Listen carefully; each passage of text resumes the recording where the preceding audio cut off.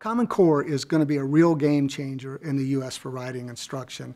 When you take a look at elementary schools and the state of writing instruction for teachers and schools in general, there's two things that stand out. One, there's very little writing going on by kids that involves extended writing about things that they're learning or things that they're reading. Second, there's very little instruction in writing going on. Now that doesn't mean that there's not exceptions to that. You know, there's some schools and some teachers do a marvelous job, a fabulous job of doing this. But what Common Core is now going to require is that kids write for multiple purposes and use writing as a tool for improving their reading, their comprehension of text that they read, and also their learning. So it's going to be pervasive in terms of taking a look at what's happening in elementary schools and writing.